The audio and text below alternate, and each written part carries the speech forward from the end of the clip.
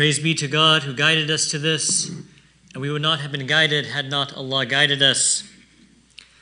وَمَا تَوْفِيقِي وَلَا اعْتِصَامِي وَلَا ثِقَتِي إِلَّا بِاللَّهِ وَمَا تَوَكُّلِي وَلَا اعْتِمَادِي إِلَّا عَلَى اللَّهِ. Our success is only by God. We grasp on only to God, and we have confidence only in God. In God we trust, and upon God we rely. Alhamdulillah nahmaduhu wa nasta'inuhu wa nastahdihi wa nastaghfiruh wa na'udhu billahi min shururi nufusina wa min sayyiati a'malina. Man yahdihillahu fala mudilla lahu wa man yudlil falan tajida lahu waliyan murshida. Praise be to Allah. We seek His help, we seek His guidance, we seek His forgiveness.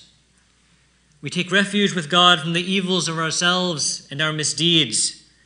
Those whom Allah guides cannot be misguided, and those whom Allah misguides shall never find a friend to guide them. وَأَشْهَدُ أَن لَا إِلَهَ إِلَّا اللَّهُ وَحْدَهُ لَا شَرِيكَ لَهُ. We testify that there is no God but Allah, alone and without partner. وَأَشْهَدُ أَنَّ سَيِّدَنَا وَنَبِيَّنَا مُحَمَّدًا عَبْدُهُ وَرَسُولُهُ. And we testify that our Master and Prophet Muhammad is a slave and messenger. Allahumma salli wa sallim wa barik ala hadha al-nabiy al-kareem dhil qalb al-rahim al-mab'uthi rahmatan lil-alameen. May Allah send prayers and peace and blessings upon that noble messenger, that kind-hearted man sent as a mercy to the world. قال الله تعالى في محكم تنزيله وإذا ما غضبوا هم يغفرون. Allah tells us in the Quran, describing the true believers, when they get angry, they forgive. And one of the greatest character traits of the Muslim, and really of every person, but particularly of the Muslim, and most importantly for the Muslim, is that we should be striving for this idea of futuwa, a word that might be best translated as virtue. And so Imam al-Hasan tells us what this virtue, what this futuwa is. He tells us that the very verses that we end every khutbah with, that is what futuwa is. إِنَّ اللَّهَ يَأْمُرُ بِالْعَدْلِ وَالْإِحْسَانِ. That indeed Allah commands to justice and to excellence. That is futuwa. To actualize that in your life is to become a fata, a person of virtue. But of course that is very vague, justice and excellence. Right? So we want to understand what that is a little better. And so our scholars explain a little further. And they say that futuwa is when a crime is committed against you, when a wrong is committed against you, then you forgive, and you forgive quickly. And you offer excuses for the person that wronged you. That is futuwa. And this is why Allah describes the believers as وَإِذَا مَا غَضِبُوا هُمْ يَغْفِرُونَ. When they get angry, they forgive. But not only that, we go beyond just that. If we look at the story of Sayyidina Yusuf alayhi salam, who is considered the paragon of futuwa, the greatest example of futuwa alongside Sayyidina Ali. Look at what he did when that day when he met his brothers, again after they had abandoned him, after they had betrayed him. He said, لا تثريب عليكم اليوم يغفر الله لكم. There's no blame upon you today. There's nothing at all against you today. May Allah forgive you. And he didn't just forgive, but he gave an excuse for them. He described the event. He described what happened to his brothers, why they did what they did, by saying, "Min ba'di an nazagha ash-shaytanu bayni wa bayna ikhwati." After shaitan instigated the separation between me and my brothers. He put the blame solely on shaitan. He put no blame on his brothers. So instead of being their adversary, he became their ally. In the court of Allah, he is standing as a witness for them, not against them. And this is why one of our great early scholars, Al-Hakim al-Tirmidhi, he says that futuwa is to be an adversary against yourself, representing Allah against yourself in this life, meaning that you're taking yourself into account in this life before you get to the court of Allah and you're questioned by Allah Himself. That was the first thing he said. The second thing he said, futuwa is to be an intercessor for your brother before your God. Meaning that you forgive that person here in this life so that Allah does not take him to trial, does not take him to account in the next life. So this is one of the essential parts of being a believer. This idea of futuwa, of strength, of virtue. We often talk about this as being characterized by martial strength. So when we talk about the futuwa of Sayyidina Ali, we focus very often on his strength and his discipline and his bravery. And that's because those are all outward manifestations of the same strength and the same discipline and the same bravery that he had over his own self. And this is one of the key aspects we have to understand about futuwa and about strength. The Prophet ﷺ said, لَيْسَ الشَّدِيدُ بِالسُّرْعَةِ إِنَّمَا الشَّدِيدُ الَّذِي يَمْلِكُ نَفْسَهُ عِنْدَ الْغَضَبِ. The strong one is not the one that is best at wrestling, at best at grappling, that can take the other person down. But the strong one is the one that can control himself when he is angered. So we're not trying to root out anger entirely. Anger is necessary, as we've mentioned before. Anger is a necessary part of being human. And the Prophet ﷺ himself would get angry. But our goal is to control that anger, to direct that anger to the right outlets. And if we look at the seerah of the Prophet ﷺ, any time that he got angry, we will not see anything that he did that we would characterize as anger. He did not yell, he did not scream, he did not throw things. He did none of these things. The only thing that happened to the Prophet ﷺ is a vein bulged on his forehead and his face turned red. And he might turn away from a person. But you will not see examples of uncontrolled rage from the Prophet ﷺ. And so this is what the hadith is telling us is true strength. True strength is the ability not to give in to that anger. Not to give in to that anger that's simmering in our souls. But if true strength is in controlling anger and controlling our desires, then true weakness is to give in to them, to give in to those impulses, to give in to that anger. Weakness is that when someone insults us, that we lash out at them. Either at the person that insulted us or at the people around us that did nothing to us. Weakness is that when we see a person who wronged us, we turn away in hatred. We can't face them. We can't talk to them. We avoid them at all costs. We don't say salam to them. That is weakness. And that is not our way. There was once an incident between Abu Bakr and Umar radiallahu anhuma, where they were in an argument and Abu Bakr said something to make Umar upset. And so in the middle of this discussion, in the middle of this argument, Umar left. And very, very quickly after, Abu Bakr having said what he said, he started to feel guilty that Umar had felt badly about this and had left. So that very same day, the very same day of that argument, he rushed over to the house of Umar to beg his forgiveness. But Umar radiallahu anhu was still upset. So as Abu Bakr came to the door, he knocked on the door and Umar opened it. He saw Abu Bakr, he slammed the door back, right in the face of Abu Bakr. So let's pause here before we continue the story and look at ourselves if we were placed in a similar situation. If we were in an argument and we thought that we were the ones that were correct, and the other person left upset because we were winning that argument, then how many of us would feel guilty enough to go and ask that person that we believe is wrong for forgiveness, and do that the very same day?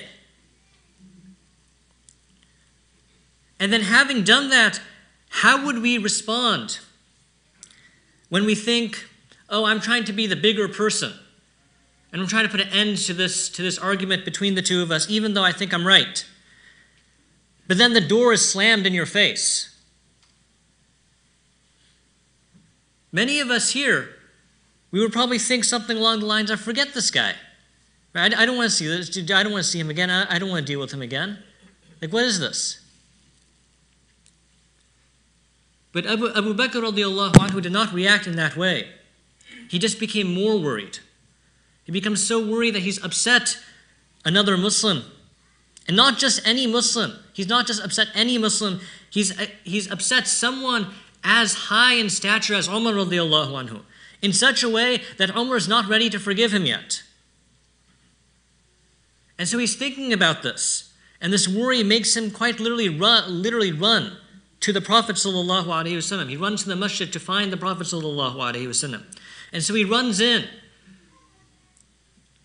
out of breath, and he sits next to the Prophet sallallahu alaihi wasallam, and he starts explaining what happened. His distress is very clear on his face. He explains Umar and he had gotten into an argument, and now Umar radiallahu anhu is not forgiving him. So what should he do? And so the Prophet sallallahu alaihi wasallam, he saw this distress and he started comforting Abu Bakr. And he asked Allah to forgive Abu Bakr for his actions. And so the Prophet ﷺ was starting to get upset as well, because Abu Bakr was upset. At the same time as this was all going on, Umar radiallahu anhu was in his house, and his anger had started to cool down. And he started reflecting, and he started feeling guilty for what he had done. How could I have refused to forgive Abu Bakr? So he ran to the home of Abu Bakr radiallahu anhu, and no one was there. No one responded, so he began to worry even more. And so he rushed to the masjid to find the Prophet sallallahu alaihi wasallam. And when he got there, he saw, oh, here's the Prophet sallallahu alaihi wasallam with Abu Bakr, and they're both upset. And so he starts rushing to explain what happened and how he's in the wrong, and he's begging the Prophet ﷺ and Abu Bakr for forgiveness. And here, the Prophet ﷺ, he's upset, so he starts saying some harsher words to Umar, reprimanding him for the way he's been acting, for letting his anger get the best of him. And what does Abu Bakr do when he sees this? Now he sees Umar is getting reprimanded by the Prophet ﷺ. He's starting to get embarrassed. He feels shamed. So Abu Bakr leaps up in defense of Umar radiallahu anhu. He says, what I did to him is far worse than what he did to me, so just forgive him. Let him go.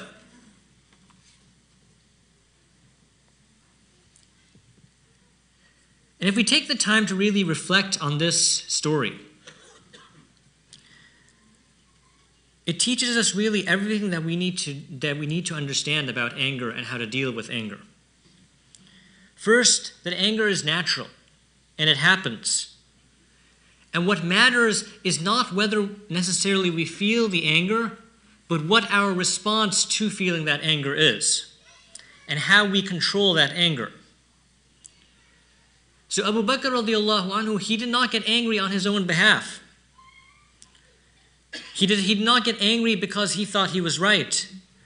He did not get angry because he thought he was entitled to being forgiven. The Prophet ﷺ, he didn't get angry for himself.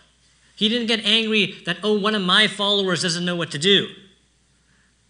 He got angry in defense of Abu Bakr because Umar had caused him distress when Umar should not have. So he was angry in defense of his friend. And then Umar radiallahu anhu, even though he had let his initial anger cause him to act in a way that he should not have, cause him to refuse to forgive Abu Bakr, he then rushed to be forgiven for that lapse, for that error. And then Abu Bakr, as we said at the end, he rushed to protect and to defend Umar radiallahu anhu. Right? That is when his anger started. Right? This is how we are supposed to use anger properly. Even if in English this is hard to call anger. It's hard to call Abu Bakr's defense of Umar at the very end.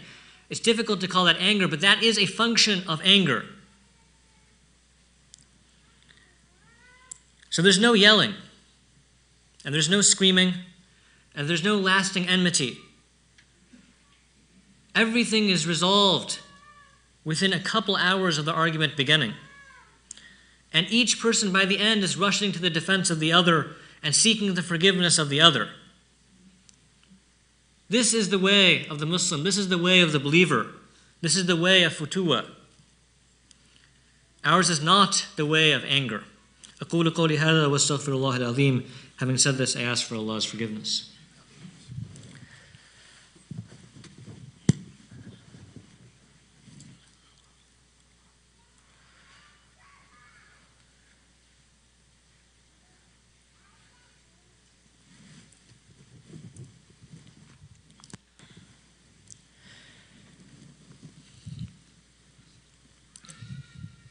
الحمد لله وأشهد أن لا إله إلا الله وحده لا شريك له والصلاة والسلام على رسوله المصطفى صلى الله تعالى عليه وسلم.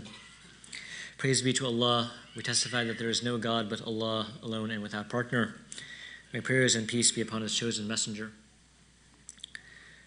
Perhaps one of the most famous and short hadiths in our tradition is when a man comes to the Prophet sallallahu alaihi wasallam and he asks him for advice.